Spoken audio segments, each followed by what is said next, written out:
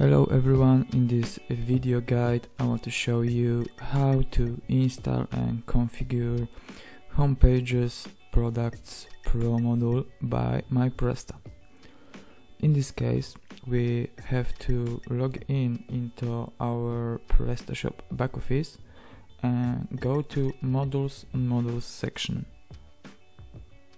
Then we have to click on add new module and then choose a file, and we have to select our library with module and click open.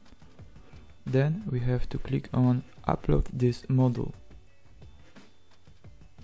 After page refresh we have to click on install button,